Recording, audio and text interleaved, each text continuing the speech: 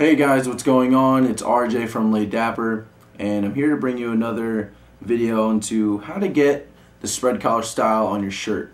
So I know it's been a couple months since my last video, but now that I'm back situated in school, I'm good to go back to making some great videos for Dapper style. So basically we have here is just a regular collared shirt, and what I'm trying to get here is how to get your shirt to have this modern spread collar style. So like I said, we have a shirt here, and what you guys can do is first take out the collar stays underneath of the collar, and then what you're gonna want to do is, have the shirt on, and basically, as you can see, flip the ends of the collar in so that when you have the tie, that's how spread the collar is going to be, just like I have on now, as you can see.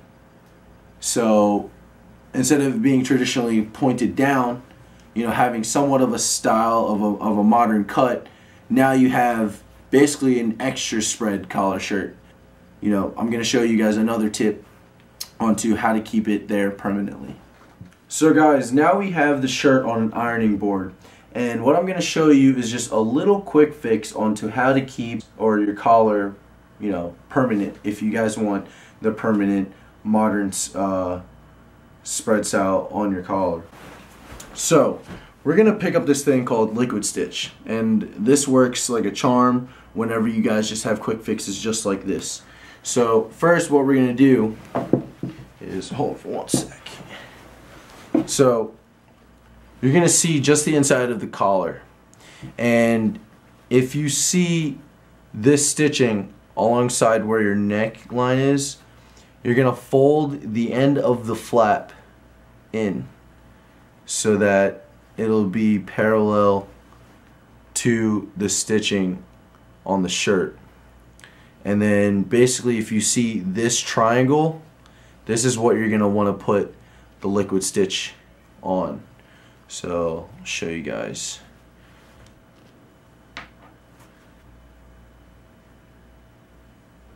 So just along the sides, just the shape of an L, just like that. And if you guys want to cut across in and just fill some in. So then now all you're going to do is just have the collar in, and it's parallel to the stitching, which is here, and there you go. You just apply heat to it just like this.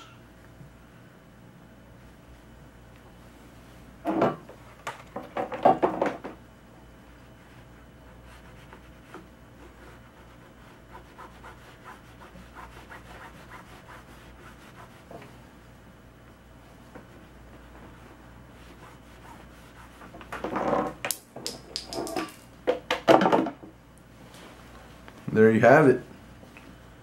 And guys, this is what the end product looks like. So if you can take a look, you have the flaps that are in. They're permanently there after you applied the liquid stitch and the heat.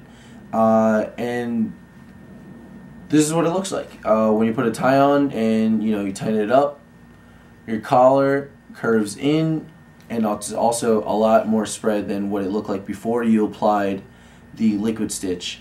And there you have it. Also, like I said, you can apply the liquid stitch, but you don't have to. Another tip that you can also do is literally have the shirt without any glue on it, tie your tie, and then just take the individual flaps at the end and then just literally tuck it in or tuck it under your collar, and you'll have it. You'll have it there as the force around the collar just holds everything down. But if you don't have the tie on and you just want that modern spread style on your shirt, you can literally just have it just like that. Just a different look, a different style, and also you don't have to spend countless dollars on just a shirt that's just like this. You might want to, you might not. This is just a tip for you guys to just save a little couple bucks. So if you guys like this video, like, comment, and subscribe. My blog, which I actually forgot to mention in my last video, The web address will be down below. It's actually matalino.weebly.com. And also, if you guys can take pictures of your shirts, your little do-it-yourself projects at home, please use the hashtag LayDapper so I can check it out and I can repost it on the Instagram page. So guys, thank you very much for watching. This is RJ from LayDapper. Good night.